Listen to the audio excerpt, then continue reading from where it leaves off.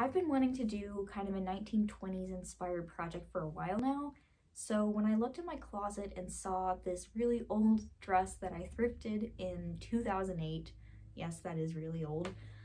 I thought that it would be perfect to turn into something 1920s style, specifically a handkerchief skirt. And if I had enough fabric left over, I told myself that I would try and do maybe like a headpiece to go with it. The fabric itself reminds me so much of Rimsky-Korsakov's Scheherazade, really beautiful piece of music which follows the story of Arabian Nights and the woman in the story, Scheherazade, who tells this beautiful and captivating story that saves her life.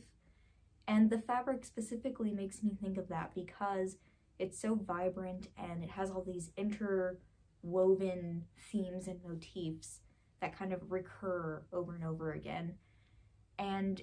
it makes me think of that solo violin part of Scheherazade